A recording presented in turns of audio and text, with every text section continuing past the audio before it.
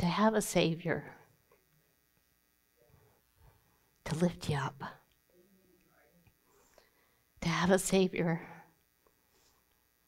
to wrap his arms around you, to have a Savior that says, I held every tear, to have a Savior that you're all in all, to have a Savior that doesn't sleep, that's not too busy. Oh, how lucky we are. Not lucky. I apologize for that word. How blessed.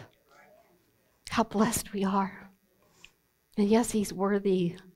He's worthy of our praise. And by you coming here tonight, even if you didn't sing, you still gave him praise because you could have been somewhere else. But you came. Okay. Let's see if I can talk about this.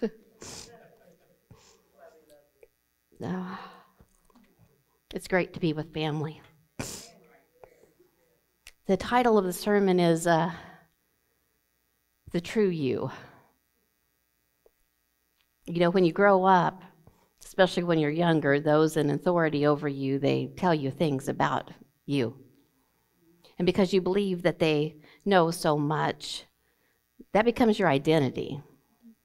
That becomes who you are. And then when you're around kids at school, whatever they may say about you, that becomes your identity. That's who you are. And then when you start to date, whatever that person says about you, well, that becomes who you are, and you get kind of lost in the mix, and you say, I don't even know who I am. And even sometimes if we can figure out, and we think we know us, have you or had somebody say, man, I never thought I would do something like that. I can't believe those words came out of my mouth.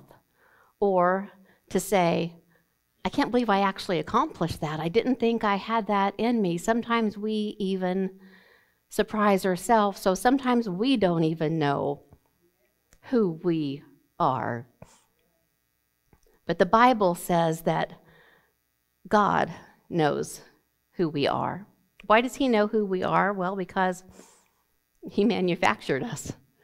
He designed us. He knows better than anybody who we are. See, everything that was ever said about you, or everything that you thought about you, or everything the enemy said about you, those were just opinions. And it's just because it's an opinion, it doesn't make it true about you. The only one that has the truth is the one that created you. Everything else, it's just somebody's opinion. If you listen to the world's truth, it changes. Even in our history books and our science books, it will change. At one time they said this is a fact. It is so true. You can count on it. And then a few years later, they're like, oops, we made a discovery. Guess what? That's not true anymore.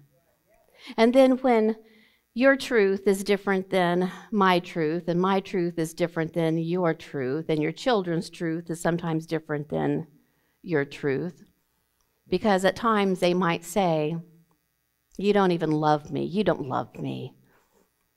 And at that moment, that's their truth. Even though your truth is, I would lay down my life for you. But see, they see a different truth.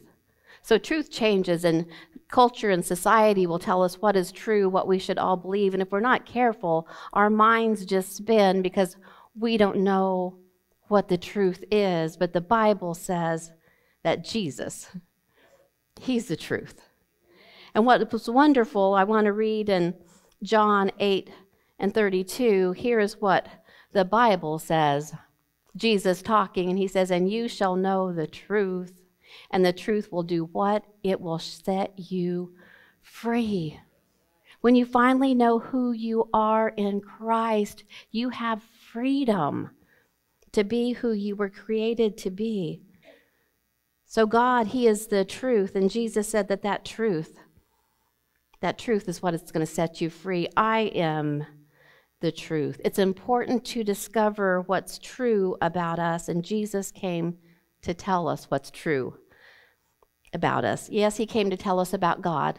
He came to tell us about salvation, but see, the connection between us and God was broken. So Jesus came to remind us who we are. Because at that time, and even now, the world was confused. The world was broken. We had a broken relationship, and we had guilt, and we had sin upon us. And that's who we believed we were. We were guilty, we were sinners, we were worthless, and we didn't deserve unconditional love. But Jesus said, that's why I have to come. See, in the Bible, it says that everything was created by Jesus and through Jesus. So for this instant, God couldn't just send a messenger like he did to Mary or like he did to others, because they weren't the ones that created you. See, he couldn't leave that message to anybody else. So the source of who created you and me came to the earth to tell you who you were, the truth about you. Jesus says that if you follow me, I'm going to show you. Why? Because Jesus says, I'm the way, I'm the truth, and I'm the life. So he says, if you follow me, I will show you the truth about who God is and who you are, because I'm the truth. And if you follow me, I'll show you the way to eternal life, because I am the way. So in other words, truth, what does it equal? Freedom. Freedom from depression, freedom from guilt, freedom from confusion, freedom from sin, freedom from panic attacks, freedom from low self-esteem, free to be who you are in God. See, God not only designed us, but he knows about us. And God has blessings and opportunities and talents that he designed just for you. But if we don't know that, then we live way below our privilege. I don't want to live in spiritual poverty. I don't want to have spiritual food stamps when I was designed to live like royalty. But for us to walk in God's truth, we have to walk by faith, not feeling. Because he can tell us who we are in the Bible and his word. And the Bible says that God is not a man that he should lie. He can only speak truth. And in the Bible, it tells us so many things about who we are in Christ, that we are overcomers, that we are victorious, that we are precious, that we were created before the foundations of the earth, that we can do all things in this world through him. In fact, he says you can even do greater things than I did when I was on this earth. But if we don't know what the Bible says, we're walking around thinking we are useless and we are nobody, because that's how we feel. But feelings are not faith. And in fact, facts aren't even faith, because your eyes will lie to you what you see, and you say, well, that's a fact. But what does faith say about that situation? It may be a fact. You may be broke. The doctor may have said there is no hope, but what does faith say? See, we have to live off of faith, not our feelings. It's important to believe the truth about ourselves and about our life. Believe what God says, not what you see. Your eyes are going to lie to you. People will lie to you. Your own self will lie to you. And certainly the enemy is going to lie to you, but God never will. Our prayer should be, God, show me who I am in you. God, what do you see when you look at me? What he sees is he sees a masterpiece. And if you're a believer, that means you have the Holy Spirit, and when he sees you, he sees himself. He sees his son. That's who he sees when he looks at you. But we believed lies and said that we're not good enough, and God is angry at us. And that is not true. There's certain things that people will say about you, and if we're not careful, it's going to put us in a prison and it's going to help us become less than what we should be. But God's truth, that's the one that will set you free. The short example I want to use tonight is at one point Paul found himself in prison. And instead of crying and complaining, he began to sing. But here's the reason why he began to sing. Fact was, he was in prison. Feelings could have been, this really stinks. I'm out here doing God's work. He had every right to get bitter. But he lived by faith, and he remembered what Jesus said.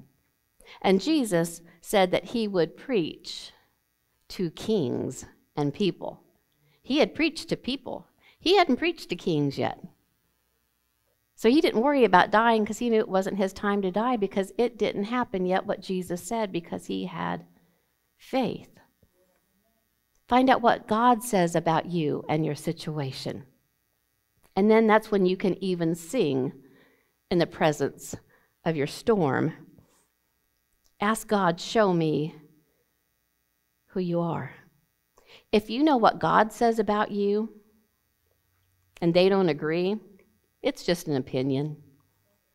And when you know who you are in Christ, it can just roll off your back. It's like, you know what, that may be your truth, but that's not my truth. I know who I am in God, and I'm a child of God. I'm not only a child of God. I talked this morning that you can also be a friend of God. I told God, I don't want to just be a good daughter. I want to be a good friend. And see, nobody can now convince me that God doesn't love me. But if you're told all your life that you're not lovable, if you don't know the word, if you haven't received the truth, you're going to agree with them. And you're always going to feel like you have to earn God's love. You can't earn what you already have. God is in your life. He is nothing but love. That's all he knows to do. Even when he has to correct, the foundation is still love. See, so that's just their opinion. And you can just say to yourself, you don't know who I am, do you? Because that's the enemy's favorite weapon to use, is the mouth of the ignorant. Sometimes they don't even know what they're saying, but the enemy has put those words in them. You just keep fulfilling God's purpose for you. Why? Because he set you free. See, when you know who you are in Christ, you're not going to have to take a pill because you're depressed. See, you're depressed because you feel like you have no hope. And you kind of question who you are. When you start to know who you are in Christ, you're not going to have to worry with depression anymore. Because how can you be depressed when you know that the creator of the universe holds you in his hands? When the creator of the universe is going to go through every trial and storm with you, and at the end of it, he has a blessing, how can you be discouraged? How can you be discouraged when you know that he loved you so much that he laid down his life for you? That's love. When you know who you are in Christ, you won't struggle with the things that you already struggle with. You won't struggle with anxiety and worry and panic attacks. You have the panic attacks because you forget and you think that you have to bear it all on your shoulders. But Jesus said, come to me. You're tired? Come to me, I got you. You're weary? Come to me. I can handle this. I never meant for you to carry all those burdens. I meant for you to give them to me. Then you won't struggle with depression because you know the truth. And that's what sets you free. Because of the truth, here's a few of the truths if you don't know all of them tonight. In closing, truth is, you were made in God's image. God said, I want somebody just like me. I'm not talking about you can speak the world into its existence. I'm not talking about that. I'm talking about the emotions, the love, the compassion, the joy, the laughter, the happiness. He says, I want him just like me. He could have chose to make you like all kinds of different things, but he said, no, I want you to be just like me. I want you to be so close that we have so many things in common that we already have a connection before you even take your first breath. I want you to be just like me. When you're a parent, how wonderful it is when you see a child kind of liking what you do so much that they kind of follow in those same footsteps. Don't you know how proud your Heavenly Father is when He sees you acting like the characteristics that He has?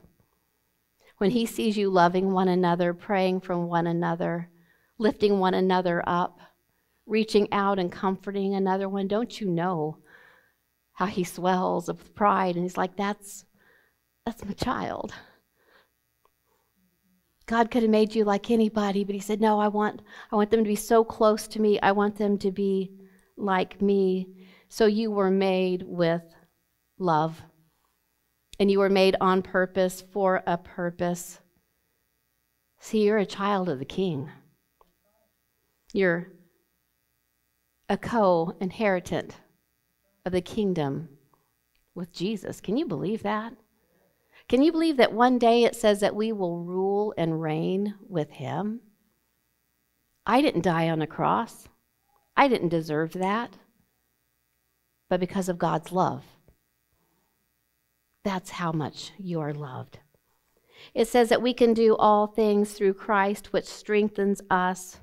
In other words, we don't have to do it on our own. That's something to celebrate. Christ made us.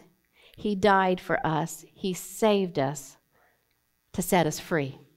I didn't come with a long sermon tonight. I kind of filled your head up this morning to give you something to think about. Tonight I just kind of wanted to top it off a little bit with letting you know how valuable you are, how loved you are, and what the truth is about you.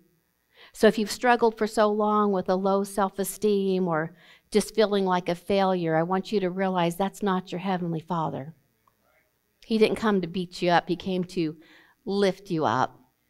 So you just let that roll off. You just say, you know what, that's just your opinion. But that's not truth. The truth is what will set you free. And I think that is a day to celebrate. And so I asked for closing that the song that we're going to sing is Oh Happy Day. So let's rock it tonight. Let's go out of here tonight proud of who you are. Fall in love with yourself. Become your best friend, your biggest cheerleader. Because the truth is, God loves you. God's given you everything that you need. And now the enemy is going to run. And I like that. God bless you.